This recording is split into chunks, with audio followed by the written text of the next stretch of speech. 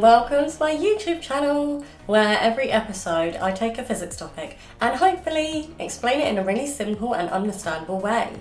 Now some episodes are just going to be fun physics facts, but most I'm going to try and tie in to the current school curriculum. So when that's the case, I'm going to put the key stage in the episode title.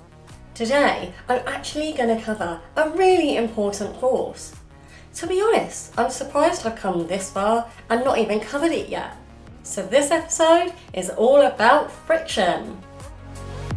Friction is a force that always acts in the opposite direction to movement. It literally does the opposite of what you want to do. So friction is the resistance to the motion of an object. So if you have two objects touching and sliding, or trying to slide across each other, then friction will slow down the moving object. And the rougher the surface is, the more friction there will be. Whereas a smoother surface will create less friction.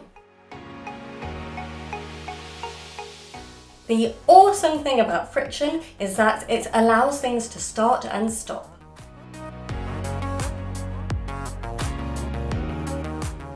Without friction, we'd just be sliding around life, going nuts, never being able to stop. Imagine walking on ice, like Bambi. That's what it would be like.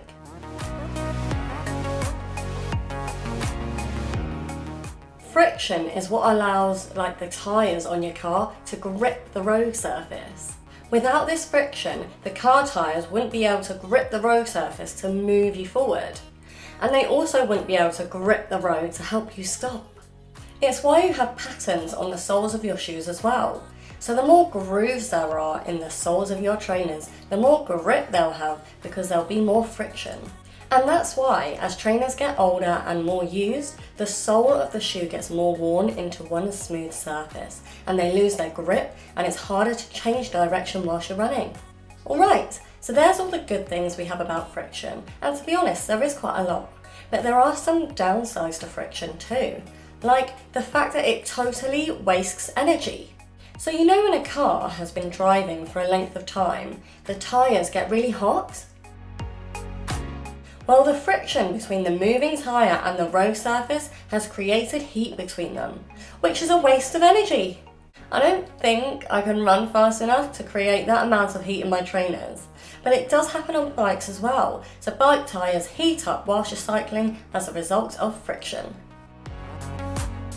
Friction also limits our top speed, so because it provides a resistance to our movement, we'll never be able to use our full amount of energy for speed, because friction wastes some of it.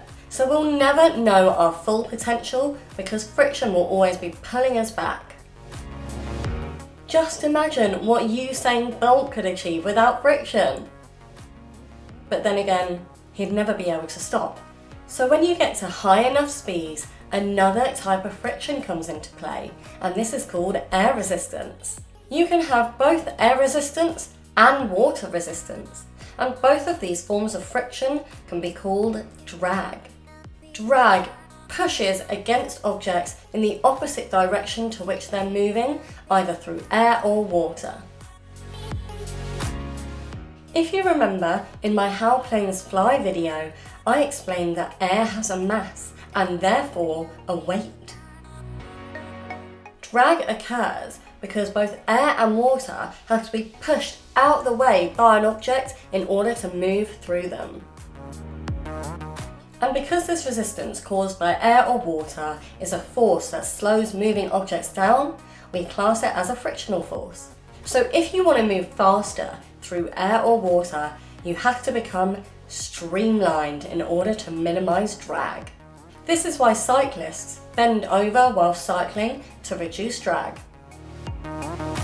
And why swimmers may shave their bodies, because the hairs will create more water resistance. Streamlining means creating a shape that will move through air and water easier to reduce drag. So a smaller, smoother car will have less air resistance and be able to travel faster than a big lorry which has sharp corners and a large surface area, because it has to move more air out the way to get through and therefore will have a greater drag. And boats will move quicker through water if they're smoother and are more streamlined. Have you ever wondered why when skydivers open up their parachutes, it looks like they fly back up higher into the sky? Well, when they initially jump out of the plane, they have the force of weight acting downwards, which is their mass times gravity.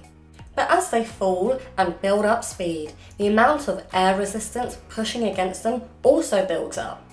That's why their faces look so wobbly. That's drag pushing against them. And then, all of a sudden, when they open up their parachute, there's a much larger surface area trying to travel through the air. So the air resistance increases dramatically and slows the skydiver down.